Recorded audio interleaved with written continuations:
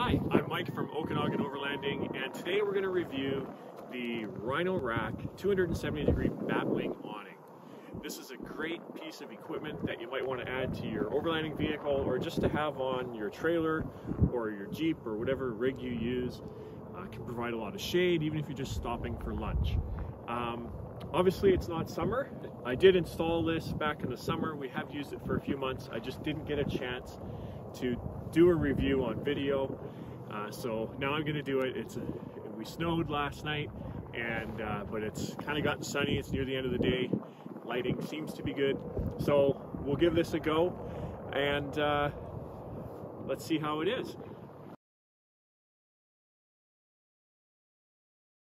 Okay, so I've got mine mounted on my driver's side of the Jeep, and the reason being is the tailgate on the back opens up towards the passenger side, and I wanted to have the RhinoRack, the awning, be able to walk around and get into where my kitchen normally is. So putting it on this side, that kind of allows me to accomplish that. So what you've got here is a lot of frozen probably, but you've got two Velcros that you need to undo, and then under here is a very, you'll see it's a large zip, and you pull this along. Got some ice.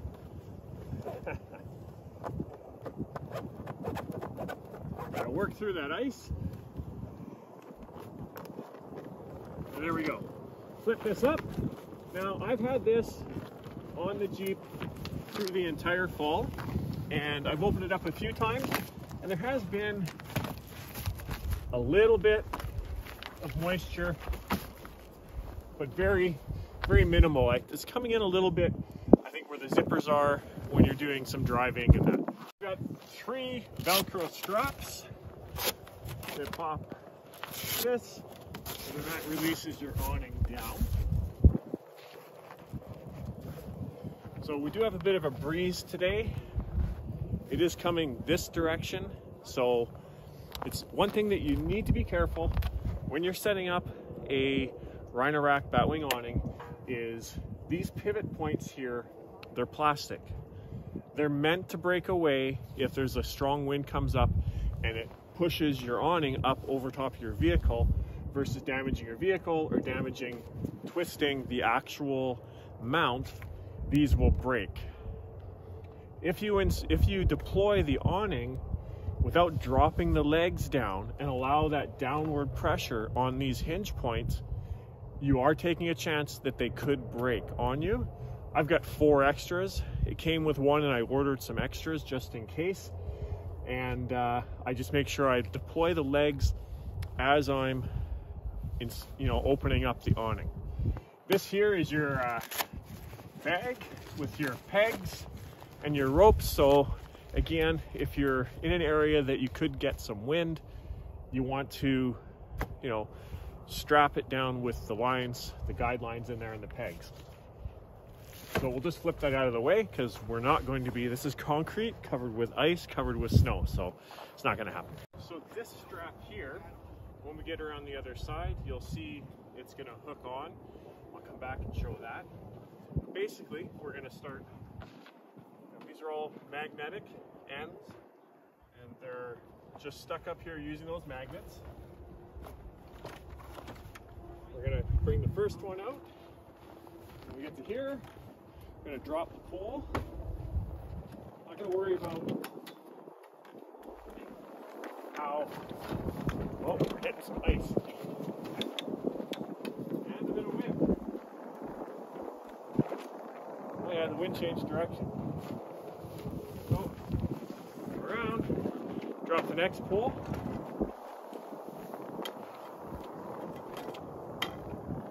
And around.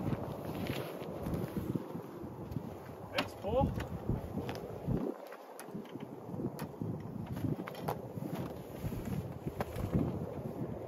And then you got your last pole.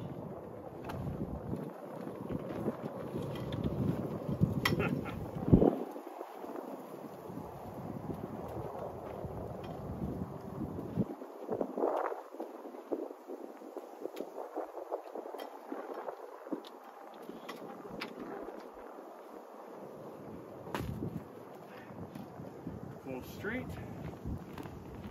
The wind came up. Okay. So on the poles, you have the ability to peg them down. Pegs go right through here in both directions. Can't do that now. There's a solid ice under there. So that's good. These are easy to adjust. You'll see the poles just clip up into these when you're packing it up. This is where your magnets are, right in here for when you're packing it up. So on this side is where you've got that strap coming off, and then I've got this actually mounted up onto my tent. So this is where we hook that on, and then you literally just cinch that up, and that's your setup. I'm not going to do it, but you have ability to put your guidelines right here to tie down at your poles, and then you also have more here so you can tie it down here. It's starting to get windy here, so I'm under the awning right now. I haven't raised up the legs, but one of the great things about this awning is with the legs, you can, if you're on uneven ground, you can have some legs longer than the others. As well, if you're gonna have rain, which we were lucky, we didn't have any rain this year on our camping trips, which we normally do. But you can, basically you can have one end lower down. So don't mind that one right there. It keeps wanting to slide because of the ice. So I put it out, but you'll see right now I've got a pretty good slope there. So I would tend to slope down this one here. So it's away from the Jeep. So any rain will run off there. Now, you're also going to see there's zippers all the way around the entire awning. And this is, you can pick up a wall kit so that you can actually create an indoor space around here. So with that space, you could actually create quite a large room to spend time if you're in some terrible weather. If you're winter camping, I think that's a must to put the walls in. And that's something that I haven't gotten yet. And part of the reason is supply chain issues. Okay, so I'm obviously not camping and I don't have my kitchen in back here, but just to kind of get an idea, with the glass of the Jeep up, it's just touching over on this side, and that actually could be resolved by raising this pole.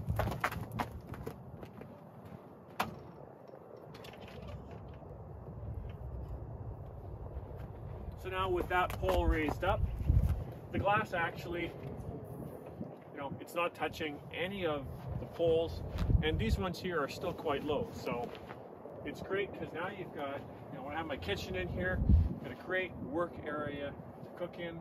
If you've got the walls on, you've got solid wall options. There's walls with windows, and then there's walls with doors, so you can get whatever configuration you want.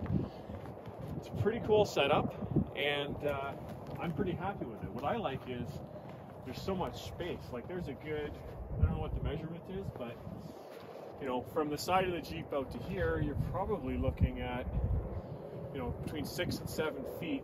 And what I notice, compared to a lot of the awnings, there's a lot of space off the back. Like, so even though you got your kitchen there, you've got really good space here. Yeah, so that is the RhinoRack Batwing Awning from RhinoRack Canada. So let's put it away and see how that goes. So the key to putting it away, no different than when you set it up. Unhook that strap on the other side, and then as you're going around, you pop up each leg. If you've got the legs extra high, like the one on the corner there, you're going to want to adjust those first, but all of these legs at their current height will tuck up at that height. So I'm going to go to the other side and start putting it away.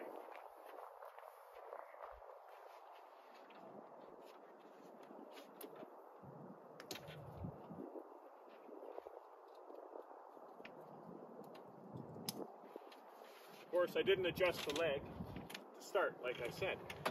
So, just again, the legs just clip up, come along, grab the next one, clips up. The farthest one away is actually the top. So as you're going along, you can almost kind of stack them like this. That's the order that they're going to go up. And so the first one here is the bottom one.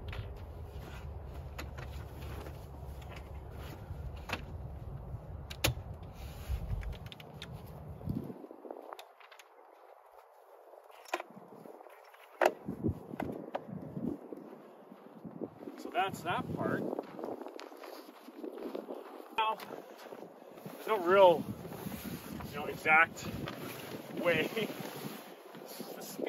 It's a nice windy day for rolling up, but what I do is I kind of fold this like so, and then start rolling here. Roll it up, grab one of the straps. A lot of times the other end of the buckle ends up in behind, which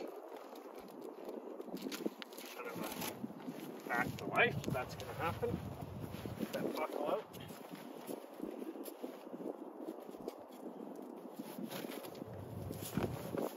That's all tucked in there. One more buckle here.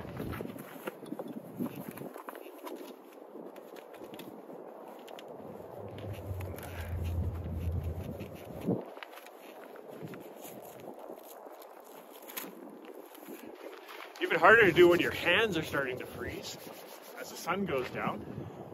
So now you just pull over your bag with your pegs and everything.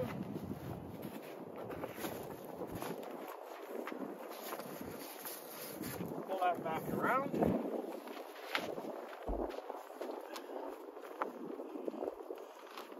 Now, obviously there's more fabric here. It's something that I didn't like at first. So, because the front of it ends up being bulky, and then the back, it's not even, but you can't get away from it. Because obviously the fabric is going to roll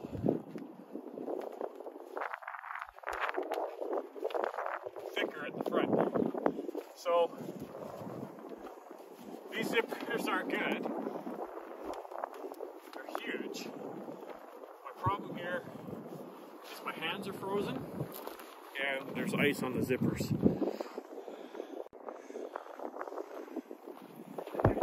So I just did a little fighting with that zipper off camera. And all is good now.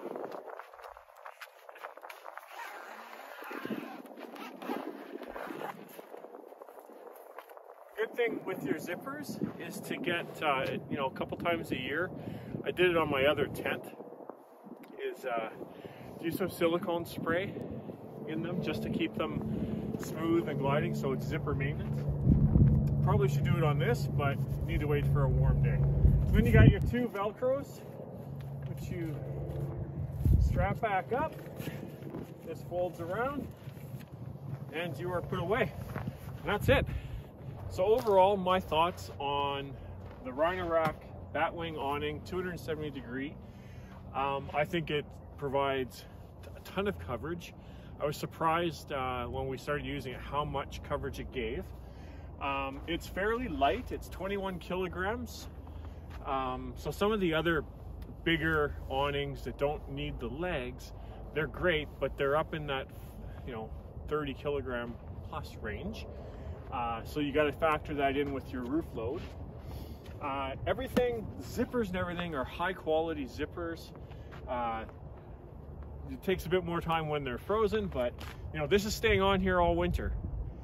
It's not coming off, and we will use it at some point in the snow. The actual fabric is really solid ripstop fabric. I like that you can put the sidewalls on. Not that that's unique, but I do like that it's zippered versus Velcro. Much easier to pull the zippers along than attaching Velcro and trying to get it all square and everything. So I like that it's got zippers for the sidewalls. The poles are great. easy to pull down, easy to adjust the height. I like that they have the pegs that go in crosswise because that really anchors it down. And then you can add lots of guidelines. It's really nice having all the pegs and everything and the guidelines up in that packet up there. So it's not something you have to store somewhere else in your vehicle and you don't lose it as well. Yeah, and you saw I set it up by myself. I took it down by myself. So from that perspective, it's pretty easy. The only thing that I would say, really the only negative would be it's not an awning that you would use in really strong winds. I guess I'll test it at some point where I can peg everything down and see how it goes. I've got the extra pieces to replace there, so that's something that I'll do on a windy day. We'll get it set up. It would be nice, I think, if they did something different with the pivot points on it to strengthen that so that you can literally just pull it out, secure it, and then come back and then drop the legs. I'm afraid to do that because I don't want those pivot points to break. That's the only negative. It's probably a pretty big one. But you know, RhinoRack specifically says that you should be deploying the legs as you go and deploy the awning. So that's what you need to do. There's a reason for them having those as a break point, which is to not destroy, you know, those are cheap to replace. Keep some with you. I've got them in my glove box. And, you know, just so follow the instructions. I know there's been people that have complained about it, but, you know, I've watched enough videos to see what the issues have been, and I just make sure that when I deploy it, I'm not allowing too much pressure, downward pressure on it while I'm deploying it. So that would be the only negative. Other than that, it's top-notch quality. You know, I'm pretty happy with that. I mean, this is my second RhinoRack platform. I like RhinoRack products.